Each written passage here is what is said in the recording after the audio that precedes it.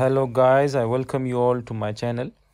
Do hit the subscribe button if you haven't done it yet. Now we are going to solve this problem from Hibbeler fluid mechanics, and the problem says that dry air at 25 degrees C has a density of 1.23 kg per cubic meter. So let me write that we have dry air at temperature T1, let's say that is 25 degrees C, and in Kelvin it will be T1 will be 25 plus 273 in Kelvin. So 25 plus 273 is 298 Kelvin. So T1 is 298 Kelvin. So the dry air at this particular temperature has a density of 1.23 kg per cubic meter. So now let me write that the density at T1 is, let's say, density 1, and that is 1.23 kg per cubic meter.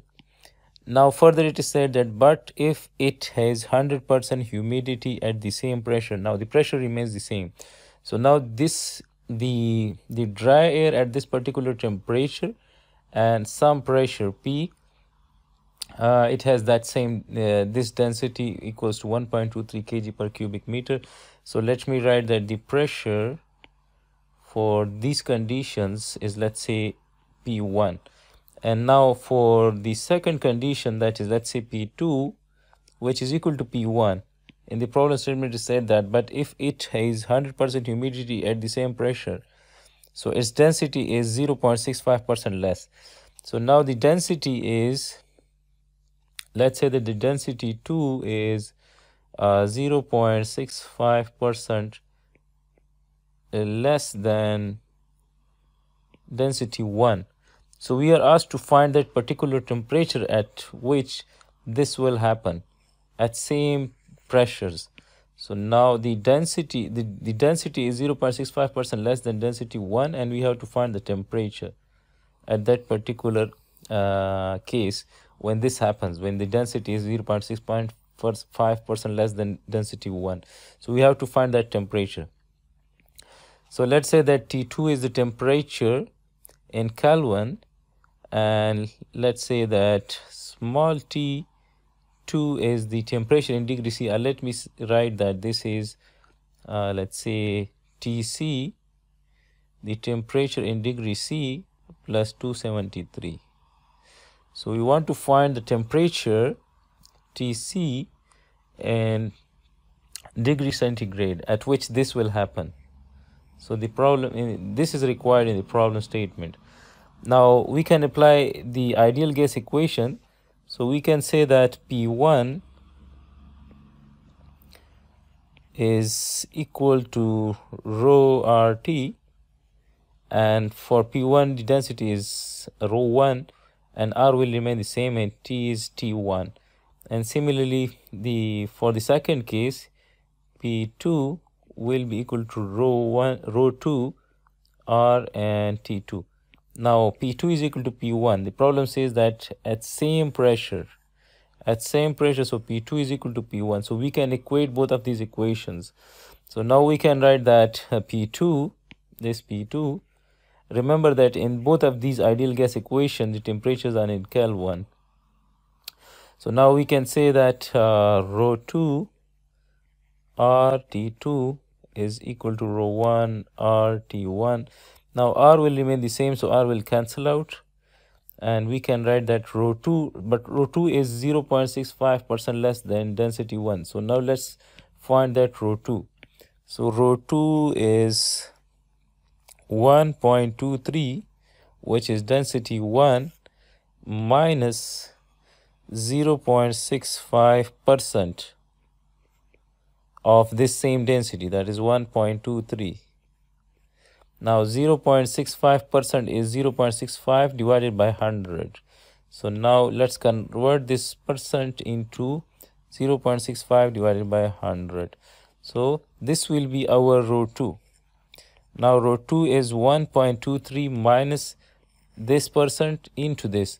So this will give us the density rho 2. So this is 1.23 minus 0.65 into 1.23 divided by 100. So this gives us 1.222005, and since this is density, the units will be kg per cubic meter. So this is rho 2. Now we have simplified this equation from ideal gas equation, so we can say that T2, we are interested to find this Tc.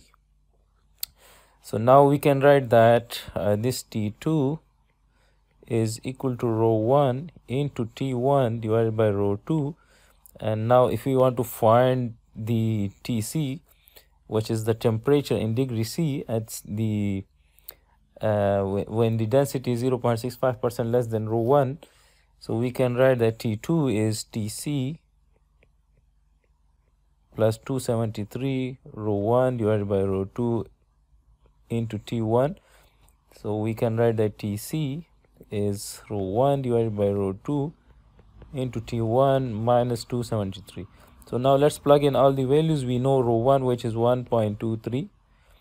Rho 2 is 1.222005 into T1, which is in Kelvin, that is 298